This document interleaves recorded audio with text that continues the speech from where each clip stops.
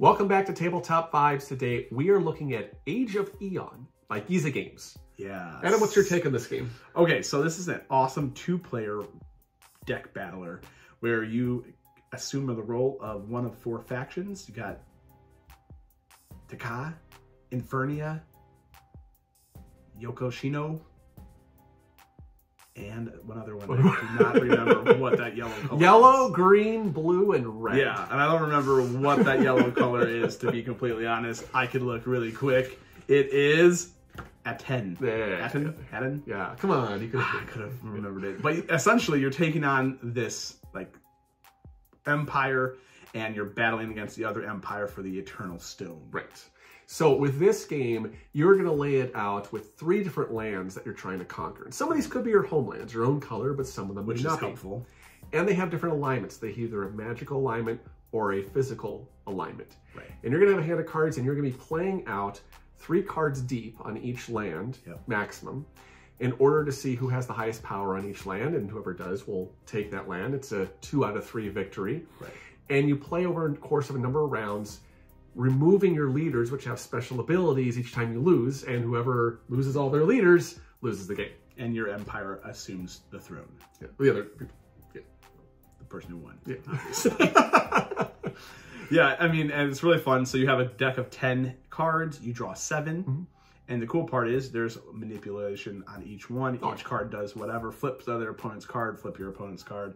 You have, on each card, you have power, how much that card's worth.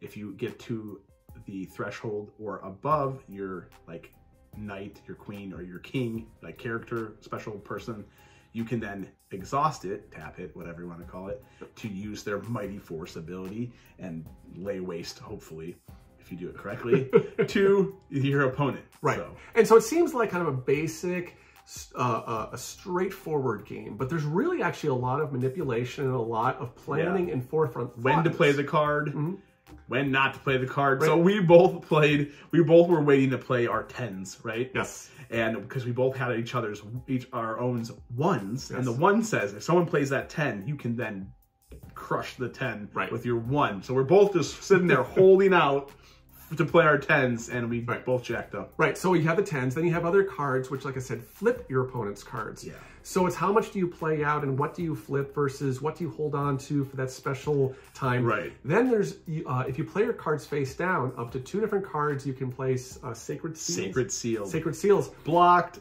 which you block one of your opponent's locations. Yeah. And because they can only go 3 cards deep in any one land, you can fully block a certain area.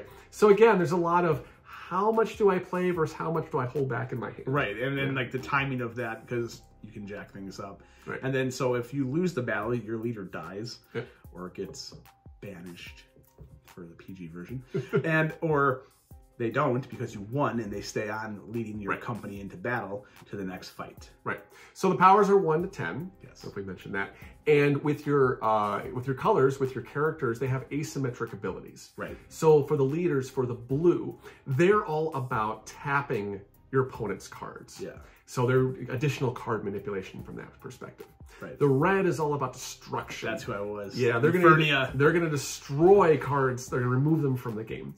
You have yellow, which is the one I played, which is about moving stuff out. So they're going to have a power card in one location. They're going to move it to a different location. Right. And then you have green. When you play with green, it's kind of interesting. They're about protection. So they'll give additional cards bonus power and lock them in place so they can't be moved. Wasn't the one of their cards is like gain 6 power? For all flipped cards. For all flipped cards at the end of the round. Yeah. Like, now you have to like think about... Like, oh, just because I've won the area doesn't mean I've won the area. Right. So the cool aspect of this game, I'd say, if you've ever played the app Marvel Snap, it's the board game equivalent, finally. But I actually like it better because I like sci-fi and fantasy theme games. So, like a card by Infernia, I have a dragon. Yep. And the art's real cool. I mean, they did a... Yeah, the art is beautiful. It has cool characters and things. And so, I mean, it's straightforward deck builder with crazy awesome timing. If you ever played Land, Air, and Sea, I think as well, is another deck builder game that you could associate this with. So it's a lot of fun. So definitely check it out. And yeah, let us know what you think and what your favorite faction fantasy faction would be elves. I love elves. That's my thing. Or dragons. Jason? So I would say gnolls. Gnolls? Gnolls. Like narwhals? No, gnolls. I don't know what a gnoll is. Those little creatures on the ground. Oh. You know, A mouse. Yeah. You know, Like Rip Cheapy. They're a little stabby. Okay. I love it. Let us know. Comment, like, subscribe. Thanks for watching. Check you next time.